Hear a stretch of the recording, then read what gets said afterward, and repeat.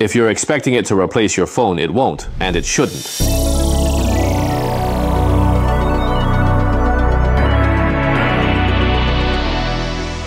Hello everyone, I'm Ryan, CEO of Notta. Welcome to the first episode of my CEO video review series. In this series, I'll be taking you on an in-depth exploration of some interesting new hardware from the perspective of a founder and tech enthusiast.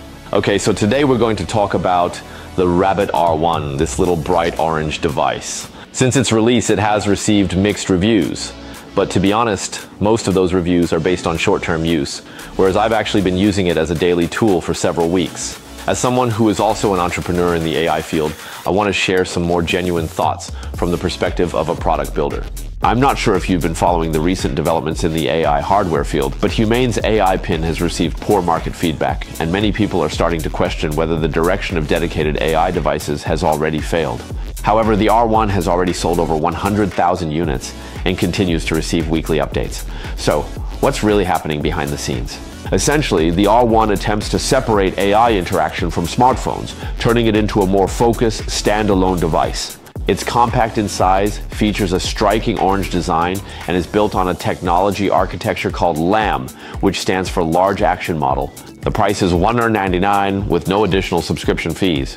The concept is very straightforward. You speak, it acts. First of all, its hardware is very solidly built. It feels great in the hand, and it has a slightly retro style. More importantly, the software updates come at a very fast pace. When it was first released, the battery life was only about 4 hours, but now it can easily last an entire day of use. What I find most interesting is LAM Playground.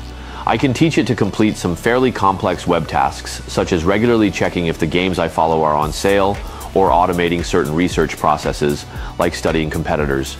Okay, it's not perfect yet, but you can already see its practicality. Teach mode is another feature that I really appreciate. You don't need to describe your requirements abstractly. Instead, you just demonstrate the process to the AI directly. For example, posting a tweet or adding an item to the shopping cart. The AI can learn and replicate the entire process. This approach is more controllable and reliable than relying entirely on the model's own improvisation. Another thing is that its magic camera is really interesting. It's not just simple object recognition, it often gives some creative descriptions as well. A lot of people on the team also enjoy playing with it. For example, when you take a photo, it can turn the picture into a comic style, which everyone really likes. In addition, the device also has a built-in light gamification feature called Arcade. By using the device frequently and accumulating carrot points, you can unlock new virtual rabbit avatars.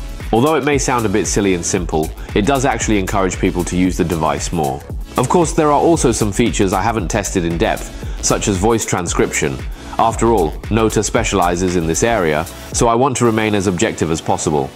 However, from an industry peer's perspective, their iterations have shown clear progress. Of course, there are also drawbacks at this stage. Sometimes the LM can smoothly help us order food, but other times it makes mistakes. Its performance is unstable, much like an intern still in training. Also, there aren't many officially supported apps yet, only about a dozen or so. But what many people hardly mention is that Rabbit releases updates almost every 2 weeks. Since its launch, there have already been 16 major version updates, and this level of execution is commendable. So everyone always asks, why not just use a smartphone? But the core value of the R1 lies precisely in its focus. It has no notifications, no social distractions. You're collaborating with a purely AI-driven interface. It's worth mentioning that OS 2.0 has already entered internal testing. According to the information released so far, this version will support memory functions and full-screen operation, and will introduce a new feature called Rabbit OS Intern. It is designed to act as a true AI intern, capable of assisting with tasks such as generating programming reports, creating presentations, and even managing more complex multi-step tasks. Currently, this feature is available for free trial, and R1 users can perform up to 9 tasks per day. This is a very pragmatic and bold direction for development, and it shows us that dedicated AI hardware can take on many more forms. As a fellow founder engaged in AI product development, I have a few thoughts to share. First, their execution is admirable. In just 1 year, they've gone from being almost unusable to gradually functional. This is exactly the pace that hardware startups should have. Many companies don't even make it to this stage. Second, their vision isn't to become a replacement for smartphones, but to define a new scenario, a dedicated, distraction-free AI companion. In today's world where attention is scarce, this approach is very clear-headed. Third, their business model is also quite bold. A one-time purchase, no subscriptions, and no misuse of data. What I appreciate even more is that they are seriously laying the groundwork for the future. LM technology, agent architecture, and frequent hardware updates. This is exactly how hardware AI should be developed. I'm also aware that currently only about 5% of users use the R1 every day. It's normal for early adapters to have low usage rates. The first generation iPhone went through a similar phase, but what we should really focus on is the trend. Since its launch, user activity has actually increased by 40%, battery life complaints have dropped by 80%, and the community is steadily growing. These are all positive signs. So is it worth buying? If you're expecting it to replace your phone, it won't, and it shouldn't. But if you're interested in the direction AI hardware is heading and want to experience a brand new way of interacting, then the R1 is an honest, interesting, and rapidly evolving option. I see it as version 0.5 of an AI companion device. It's not mature yet, but it has a solid foundation, and the team is continuously delivering updates. From a founder's perspective, I appreciate this step-by-step iteration and the approach of focusing on long-term goals. A piece of hardware that improves every week, with no hidden costs and a $200 entry point, I'm willing to recommend it to those who are eager to explore.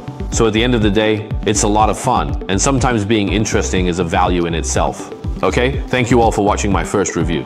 I'll continue to share more genuine product experiences from the perspective of a tech enthusiast and entrepreneur. If you're interested in AI or AI hardware, feel free to leave a comment and let me know what kind of devices you'd like me to review.